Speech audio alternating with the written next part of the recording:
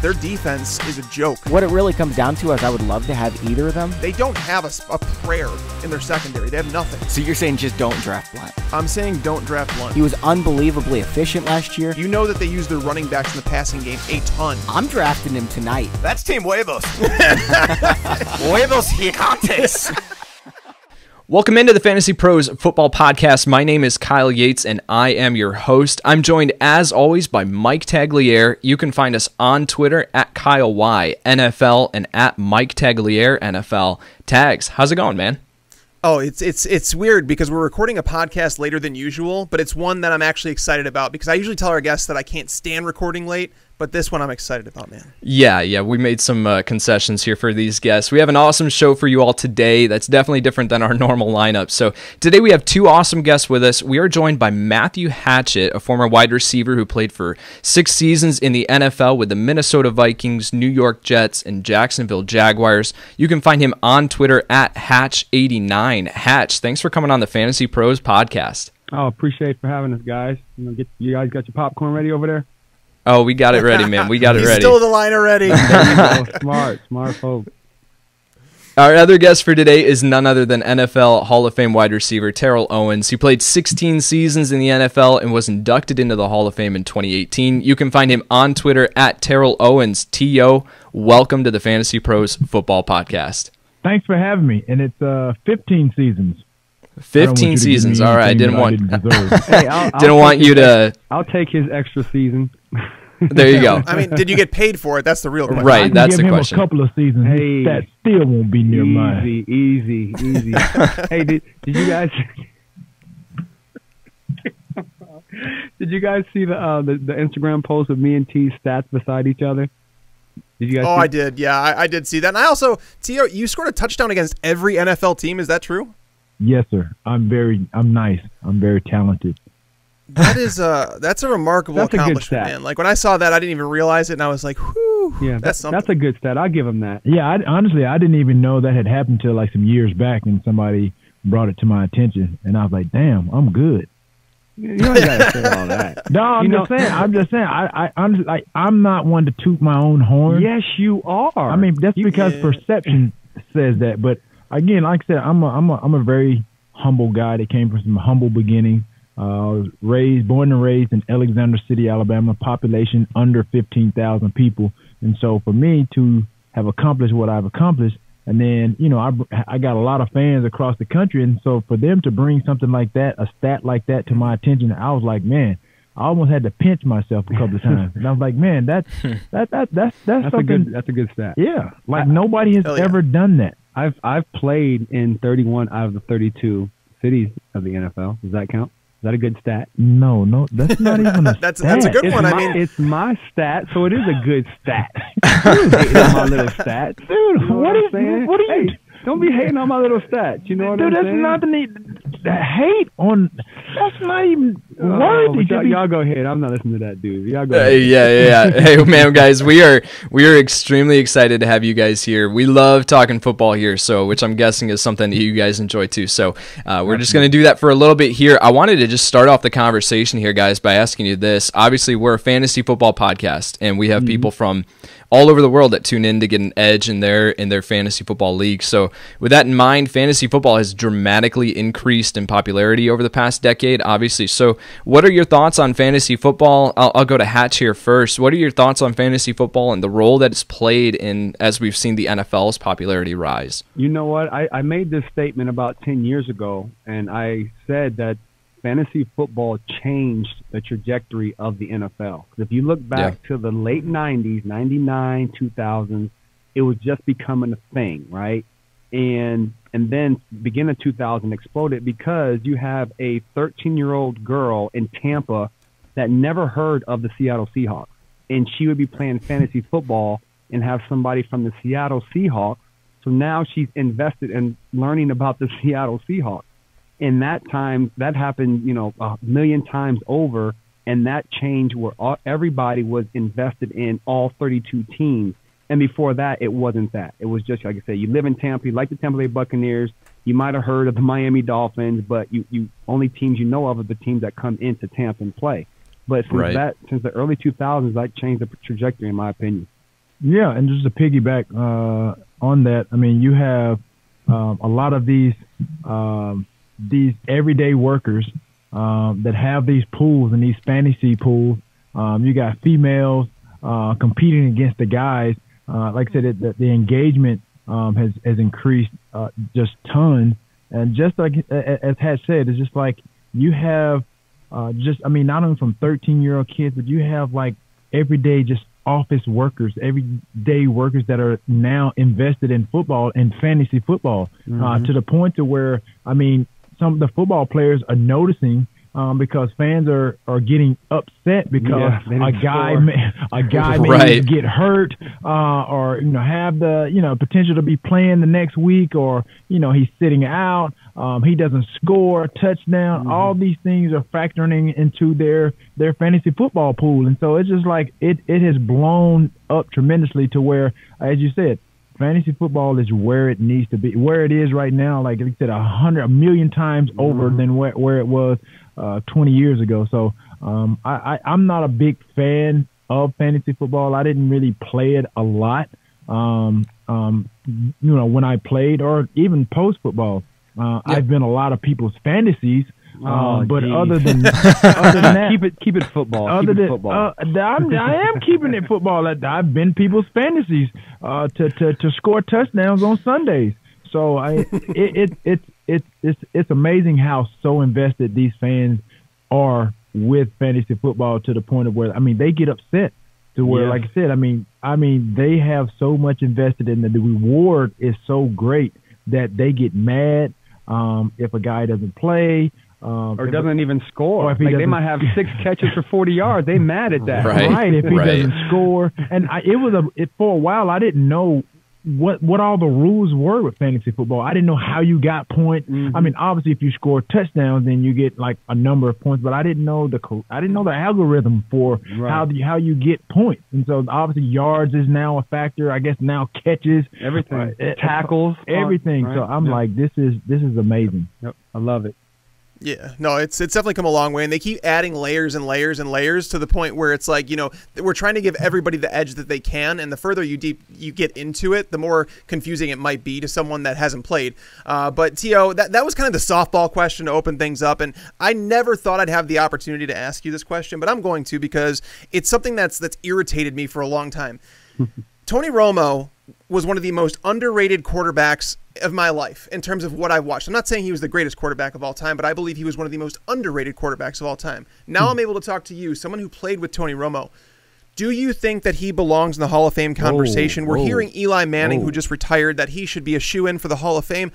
Tony Romo was a better quarterback. No, I mean, I wanted to hear from you just how underrated that he was.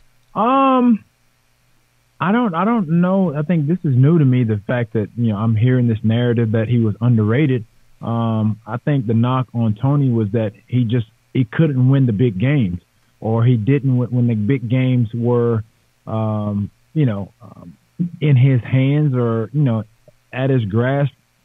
He didn't make the big plays. It always sometimes came down to the fourth quarter, and that's when he threw a lot of his interceptions. And I think he was trying to live up to the hype in which everybody looked at him to be, especially being a Dallas Cowboy quarterback. When you got that star on your helmet and you're playing for America's, considered greatest team, then there's a lot of responsibility that comes with that. And so at one point in time, he was a quarterback, the star of the team, the star of the city. He's dating one of the hottest, artists at the time, Jessica Simpson. So everything was just, right at his fingertips. And I think at that time, like I said, he was like the hottest quarterback, playing at that time. So, but the thing was, everybody was looking for Tony to win or get to the big game, and we were never able to do that. And so, I mean, it didn't happen when I was there, and obviously when I left, it still didn't happen. And then injuries started to plague him, and so he never really was able to really kind of live up to the expectations, in which I think his own expectations. And so, a lot factors into that. But when you're a Dallas Cowboy quarterback and you're a quarterback of his caliber, and you're not winning the games, then it's going to be tough for you to, I guess, live up to the billing. But to answer your question, is he a Hall of Fame quarterback? I don't know. I don't have his stats in front of me. But when you think about what Eli Manning did compared to what he did, I think he did a lot more with less. If you look at it, because you think about the teams that Tony Romo played with, and the type of caliber and players that he played with as well, you would think that he would have won a championship or at least gotten to deep into the playoffs, and that didn't happen. Yeah, and you made a comment again. Yeah, I wish you would have been there a little bit longer with him for sure. What? How many years did Romo play? I don't know. Right? Oh, his total play. Was it like 11? Was it like 11 seasons? Yeah, 11. Oh, play. That's a different story. Yeah, so that's like the part where 9. I understood that part of the arguments. Because when he played, he played well, but I don't think the longevity is there. Number one, number two. Again, you don't have the playoff wins. The playoff wins, too. Super Bowl, and again they're throwing this Hall of Fame around so much. You see a dude catch the ball on Sunday, and he has 8 catches for 200 yards. Oh, he's gone to the Hall. Like, dude, pump your brakes. Dude, it's crazy. They didn't even let Eli Manning retire good, and they're already talking about Hall of Fame. That's like 5 years away. So, but that's after Eli played 12, 13 right? years. But I'm just saying. So imagine the guys that didn't even play that, like this scenario. So I'm not sure where this whole. I just don't see it. He doesn't look like Dan Marino when he throws the ball, right? It's just he didn't look like Who that. is this? Tony Romo didn't look like Dan Marino, right? No. And if you put the numbers up against Hall of Fame quarterbacks, it's because he's in the modern era quarterback, so he's got numbers. But greatest, when you're talking about Hall of Fame, talking about the greatest to ever do it, and if he's in the top 20 ever, I just can't put him in that category. I just not right now. No, I mean that's fair. No. And I played with him, and I can completely, totally agree with you. And now I think it's one of these things. Now he's in the media. Will that help him get into the Hall of Fame? It has helped him. I hope so, though. I mean, it doesn't. That's not fair. Right, but it has helped some other people get into the Hall of Fame that had some questionable past. Yeah, you look like Troy Aikman, Terry Bradshaw, Brett Favre, Dan Marino, Joe Montana, Warren Moon. I just can't put him in that category. I think the closest one that's fit. would only be Kurt Warner, and Kurt Warner had some amazing big games and big playoff games. So I probably put him over the top. But Romo never even did that, And I think the Kurt Warner was a stretch until he got in the media. Right, like I said, sometimes being in the media I guess just pushes you over the hump. Yeah. So. Yeah, no, absolutely, and I agree with you guys on that. Now, in current today NFL, who is the best wide receiver in the game right now, according to you guys? Who would you say that is? Julio Jones and I'd say Antonio Brown. I don't put Antonio in that category because he took a year off, and we don't know. Matter. He said right now, because he's not on a roster, he can't be in the conversation. And my 1A is DeAndre Hopkins before Antonio Brown, because we know he's been balling the last 3-4 years, and he's going to have another 4 or 5. I'll throw Devontae Adams in there as well. I like it. Yeah. And Michael Thomas. I like Hopkins. I like Hopkins that you're mentioning him there too, because he's been balling for the past few years, but he's been balling without Deshaun Watson previously. Yeah. Some of the guys that he's been playing with before that. They don't have the personality as some of these others, so they kind of just get lost in the shuffle. People forget about them. It's like they have to do something besides just put up big numbers, right? In order to kind of get constantly, consistently recognized. If you look at DeAndre Hopkins, his statistics and the way he plays is off the charts. But he's not being mentioned because you think of what Michael Thomas is doing there with the New Orleans Saints and Drew Brees. 40 catches. He's like 100, almost 150 something catches, bro. That's crazy. Yeah, that's unheard of. Yeah. And I don't think Hatch has 150 catches in 2 seasons. No, my career. Maybe his career. 150. That's terrible. Shut up. That is terrible.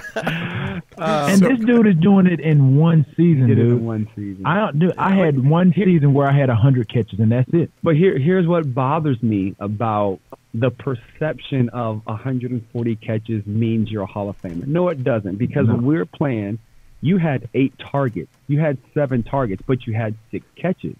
Like now you get targeted 20 times a game and you end up with 8 catches. It's not that impressive because you had so many targets. Yeah.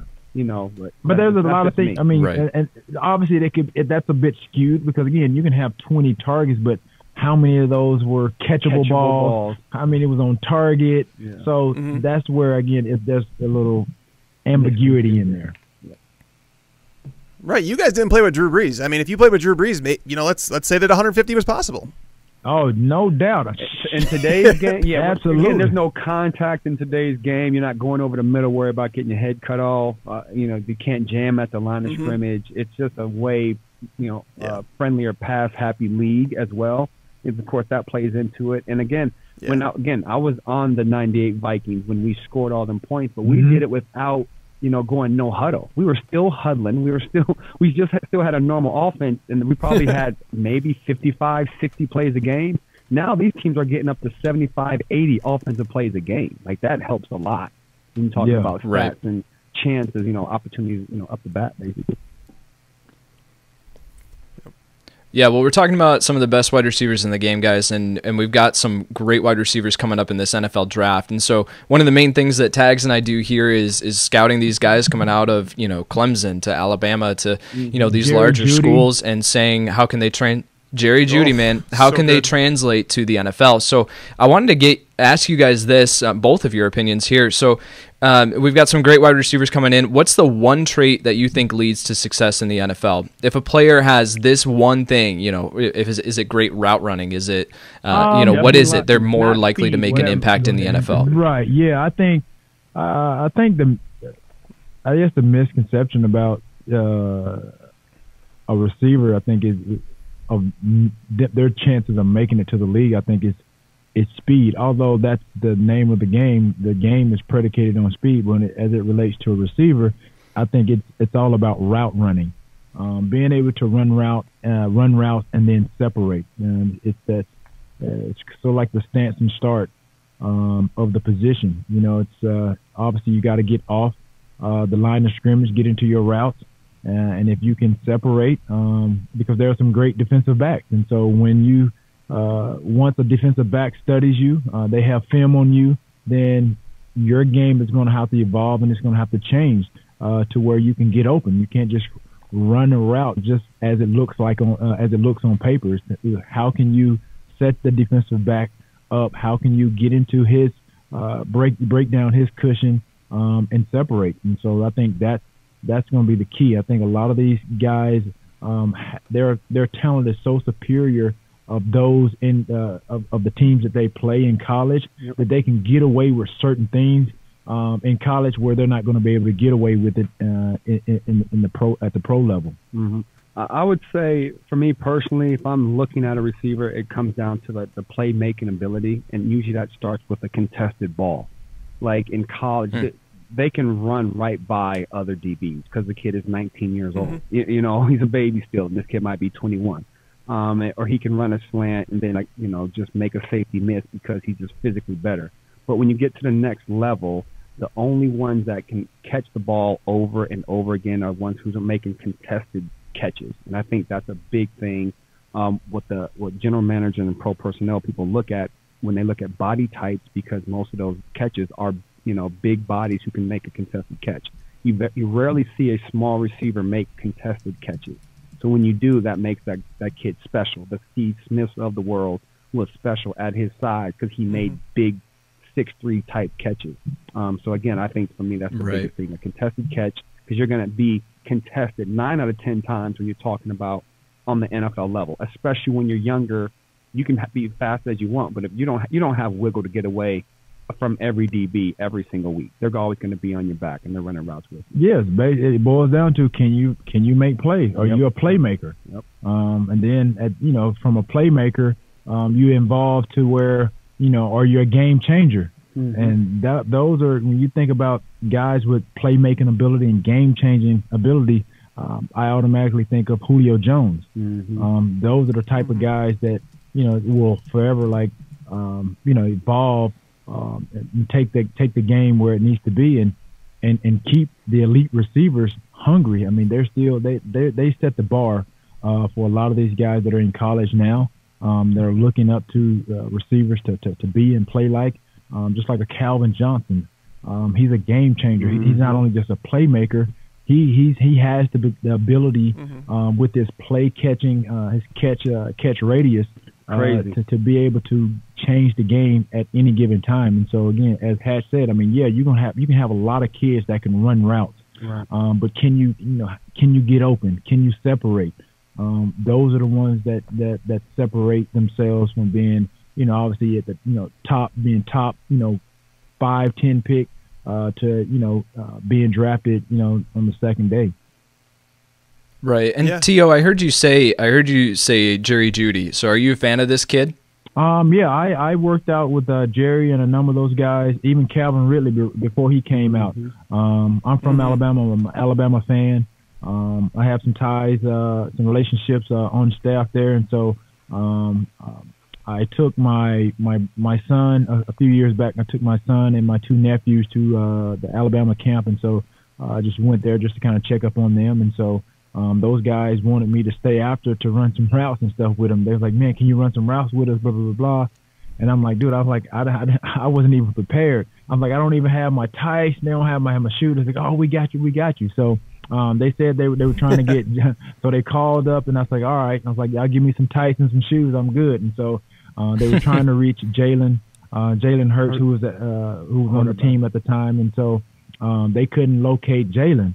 And so they was like, well, I was like, well, all right. I was like, I'm gonna be out then. I was like, no. They're like, man, we're gonna get the freshman quarterback that's backing him up. We're gonna get Tua. And I'm like, who? They tried to say his name, Tua Tagovailoa. I was so tongue tied. I'm like, who? Tua what? He tied his shoes on what? Too tight. What? I couldn't pronounce the guy's name for nothing in the world.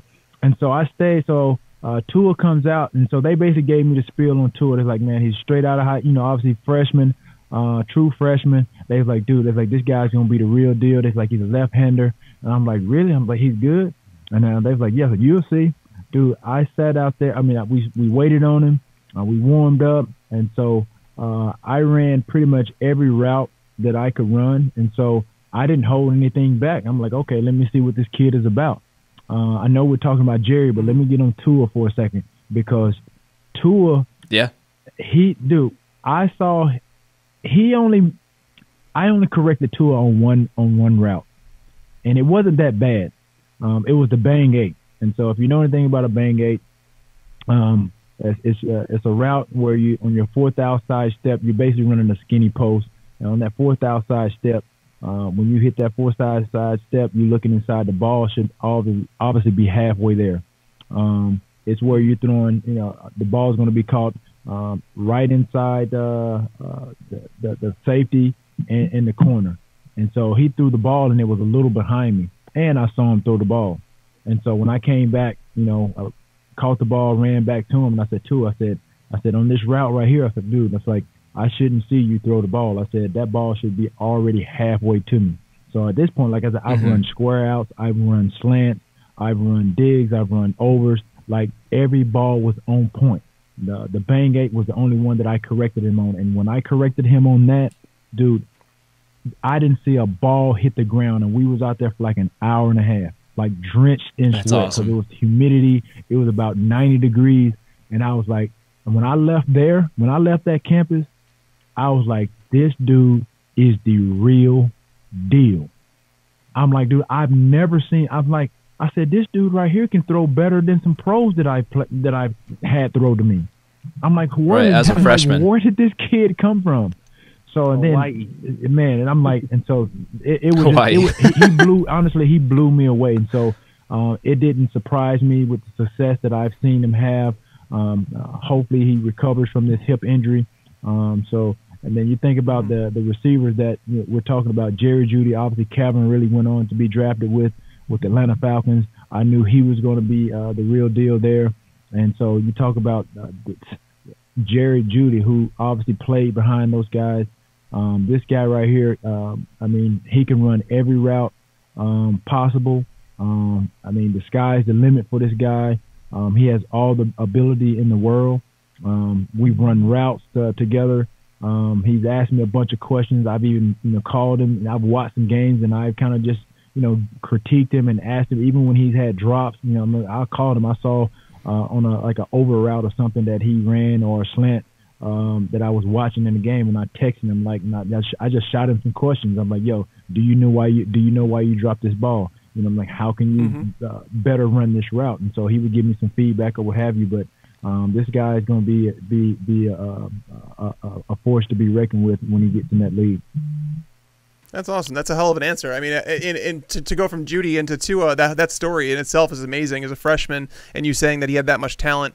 I mean, definitely this injury to the hip, it's got a lot of teams concerned. But it seems like actually today they were saying that he's cleared all his medical protocol and he's going to throw for teams before the draft. So fingers crossed for that kid. That sounds. I mean, taking your word for that, that sounds. Dude, let me tell you something. Fantastic. He will be the #1 pick. I don't care what Joe Burrows has done.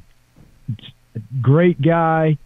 Won a championship, looked good, played well in that system, had some guys to make some plays for him, heck of a player. But let me tell you something. If Tua was 100% healthy, if I'm starting a team, I'm going with Tua Tagovailoa with the #1 pick in the 2020 NFL draft, because trust me, this guy is the real deal. And I saw it with my own eyes. I'm sure glad you're not picking the #1 pick then, buddy. Who's that? I said, I'm glad you're not picking. If he was 100% healthy, like I'm saying, if he was 100% healthy, I get what you're saying. Like, obviously the injury is going to be a concern, but like I said, even with that being a concern, I still would take him. I'll still take him at a high pick. Now, obviously, like I said, use that year to obviously continue to get healthy, and while he's doing that, again, he's going to be learning behind some veteran quarterback.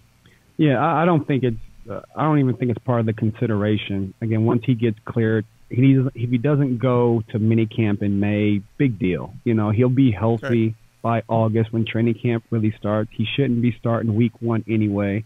I don't think the injury is part of it. Now, if you're saying, well, they don't want him because he's injury prone, because he's been injured 3 times in 2 years, and that's something totally different. But I don't think any real team at the evaluation is worried about that one particular injury right now. Well, they said the same thing about DK Metcalf, coming out of, was it Ole Miss?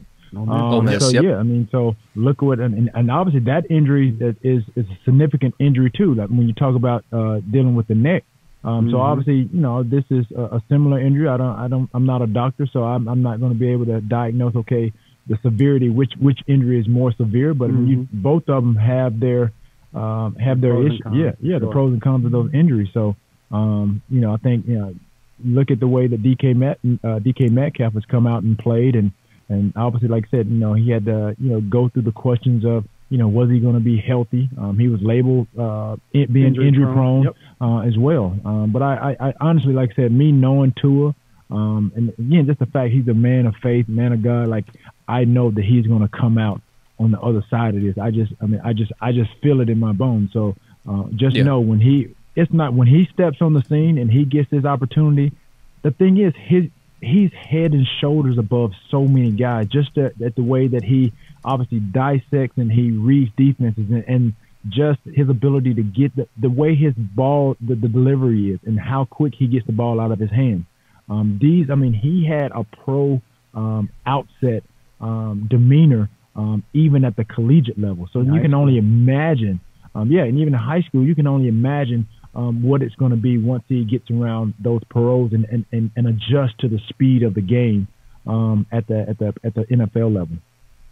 Yeah, no, that's a great answer, and I think it's a good segue too, because you mentioned DK Metcalf, and he was someone I really did like him. There were a lot of people with question marks about him, loved him, and then he fell into a situation with Russell Wilson, the Seahawks, that I think that was the best case scenario for him. He had a chance to get in right away. That route tree that was limited, and I'm putting that in quotes. Russell Wilson made it work, and he kind of does that. And that leads me to my question to ask you guys, what matters most to a wide receiver's success in the NFL? Do you believe it's coaching scheme? Do you believe it's strictly target opportunity? Or do you think it's their quarterback? What would you say the most important trait is, or situation is, to a wide receiver's success? Oh, I think it's kind of twofold. I mean, you got to obviously be put in the right situation. But again, you can have all the ability in the world, and if you have a shitty quarterback, then that's a lot of talent for nothing. Your skill set is not going to be on display like you need it to be if you're struggling, or if your offensive line is not protecting the quarterback, and he's not able to go through his reads to actually get you the ball. So obviously situation, the structure has a lot to do with it, which is the opportunities. But you have to have, you got to have a quarterback at the same time. There's a lot of factors that go into becoming an elite receiver when you have elite talent, because you got to have some elite talent around you, or somebody, a little bit more than elite, getting you the football. Yeah, I would say, and it depends on what your definition of success is, because, okay, if you draft a receiver in the first round and he doesn't go to the Pro Bowl in his first 3 years, and then he goes signs with another team his fourth year and then goes to the Pro Bowl 5 years, from years 5 through 10, he's still a successful receiver. You know what I'm saying? But people want it all right now. They're like, okay, we drafted him first round. He's got to go to the Pro Bowl. It doesn't usually work like that. And then the second part, again, what are you surrounded with? Because very few receivers are going to be drafted and you can be a number one in a system and be successful. You're not going to be a rookie and go up against veteran all-pro corners and then get the second safety rolled over the top and have success. It's just not going to happen. So the best case scenario that I've seen in a long time is kind of the Randy Moss, Chris Carter scenario. Even Randy was a number 3. He wasn't even a number 2. But the Calvin Ridley scenario going with Julio. Julio gets all the double coverages. So Calvin Ridley is just eating. His numbers are crazy, but they're only crazy because Julio's getting a double team. So what's your definition? Is Julio? And because some people who don't know ball, they're going to be like, well, Calvin Ridley's better than Julio because he had more touchdowns. No, Calvin's getting all single coverage. He's getting the nickel guy. You know what I'm saying? So it just kind of depends. There's too many variables to a wide receiver being successful in the NFL. There's probably about another 50 that I could go over, actually. So. Yeah, I love those answers, guys. Well, my final question here for you guys is, what's this podcast thing you've got going on? I know I've heard a little bit about it. Podcast, baby. Yeah, tell me a little bit about Getcha Popcorn Ready. Basically it's a platform for me and T to talk about sports, entertainment, and pop culture. Like, we didn't want to get on and just talk about, have an ESPN interview. Yeah, the Chiefs went cover 2, so they ran a draw on third down. Like, we think there's more to the athlete than just football. And when we were playing, we like to branch out and, do other things, let people know we have more talent than just being a football player. So we like to get on the show and bring guests and celebrities on the show and let them tell us about their lives, their lifestyle, being married, having kids. Like we had a host on, his name is Bill Bellamy. He's talking about a guest. I'm sorry, and he's talking about he's the carpool dad. And just letting people into these celebrities and athletes' lives and letting them know they're regular people. Number one, number two, they're coming from somewhere of a real place. When they were young, they just had dreams like anybody else, and they get to tell their story about how they became successful, like their ambitions and some of their fears and things of that sort. And we just wanted a platform that kind of stated all that for the celebrity athlete, and that's kind of what we're about. It's not about just football. Like, we have baseball people on, basketball, football, actors, actresses, Olympians, skateboarders, people doing art. And again, it's just kind of giving everybody, in kind of like a sneak peek of people's lives. Like, you can do anything you want in this world. And we're here. We're, again, 2 small town kids that played our dreams out in the NFL. And then life's not over because the NFL is over. What we did is not who we are. And like I said, we want people to have that understanding of athletes are doing a lot of things these days. They're not just, you see them on Sunday. There's 16 games. But that means there's 350-something odd days left of the year. So these guys are doing a lot of, cool stuff. And we would like for them to be able to tell their story and use a platform like ours. That's awesome. Yeah, that's awesome, guys. I know that one is going to be on my regular subscribe because you guys definitely have a lot of chemistry together, and you are not afraid to give it to one another if you think they're wrong. So I'm definitely looking. Cut you off right there, but we clown a lot on this show, so we do want people to understand. Yet we're not on here taking stuff personal. We're having fun. Yeah. Life is fun. We're enjoying it. People, oh my God, he said such and such about. I'm like, we're having fun, people. out there, people got to relax. You know what I'm saying? We're just having a good time. Right. This is what people never knew really about me anyway. They don't really know him. See what I'm saying? They don't know him. I'm punch him in the face for that. But they know me. So everybody has this perception of me that I was, we talked about earlier, like I'm some selfish, arrogant guy. But like I said, on the football field, again, I never really talked a lot of trash if you really think about it. The only time that anybody heard anything about me and for it to be deemed, I guess, trash talk is that, you heard the sideline sound bites. They never saw me or heard. I was never mic'd up during the course of a game where I was talking trash to anybody, and I was mic'd up a few times. You have to be somebody to be mic'd up. So this is the only time Hatch is being mic'd up right now, so he gets to talk. So outside of that, again, this is what people really don't know. I'm pretty chill. I'm reserved. I'm laid back. There's a lot of people that'll tell you, like, man, he's quiet. He doesn't really say much. Even when I've just kind of described myself to my kids, and I'm like, yo, I don't really say a whole lot. I really wasn't this type of guy. But they Google me and they see highlights and they hear sound bites and they're like, what? You don't talk? But yeah, I'm just a real chill guy. I'm kind of funny. I don't try to be funny. I don't try to be funny, but people are like, man, oh my God, it's like, man, we like listening to you. Even with the episodes that we've shot, everybody's like, man, you're funny, man. You guys, as you just mentioned too, like, man, you guys have great chemistry together. This and that, and yeah. They're like, yeah, you're very funny. They're like, the other guy, he's funny looking. So it's, you know what I mean. So that's how it is. That's get your popcorn ready. You know what they go say? Haters go hate. You know how that goes. You know what I'm saying? Oh yeah. But even from this interview though, Tio, it sounds like you're a good mentor as well, reaching out to guys like Calvin Ridley, Jeudy, doing workouts with those guys. Oh so, yeah, but that's what I've been doing throughout the course of my career. But the media, they're not gonna talk about that.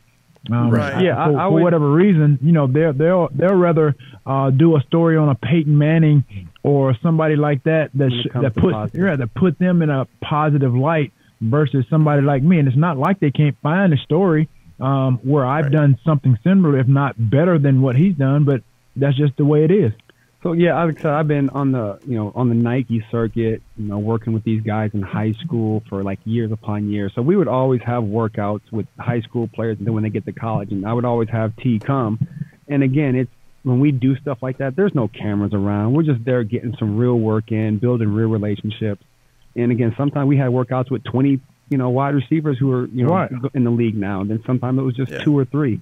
So it wasn't about, well, this is the big time and bring cameras out. It's just like we don't really talk about stuff like that. We're just going to be genuine and, say give people the knowledge.